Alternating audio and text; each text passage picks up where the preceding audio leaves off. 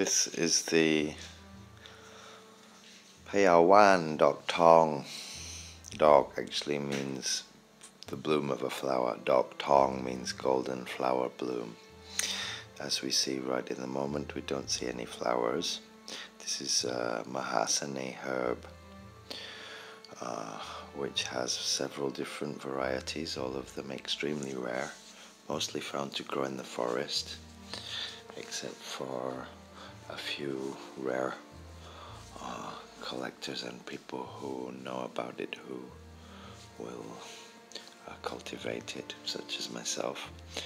And the Lursi hermits like to cultivate it if they have an ashram or they have any land where they can grow it.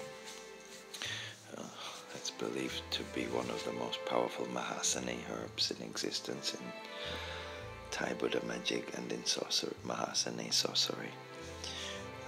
The leaves, as you can see along here,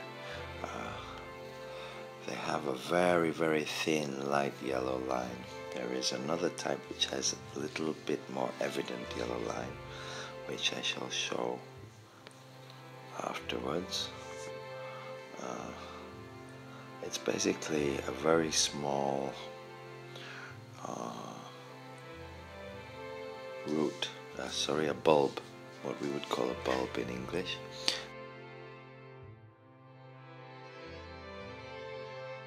Very small bulbs, very thin roots, and they grow into halfway into the ground, and they're very rare.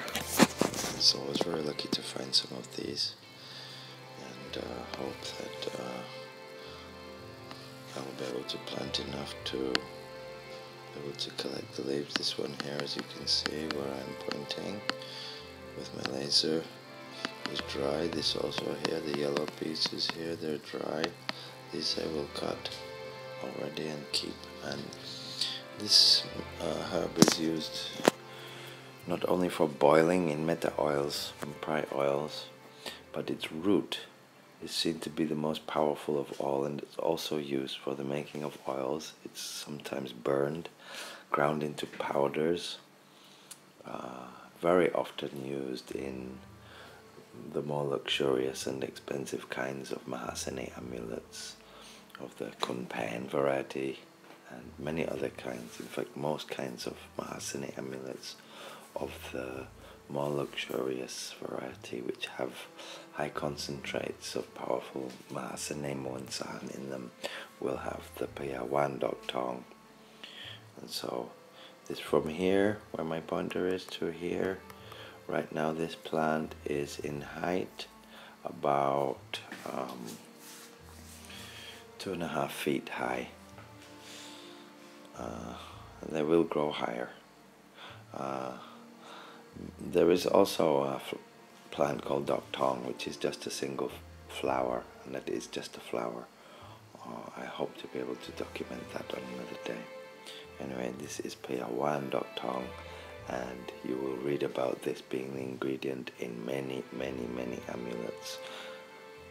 So, one of the many, many hundreds of Maha Sanaeh herbs used in Thai Buddha magic and amulet making.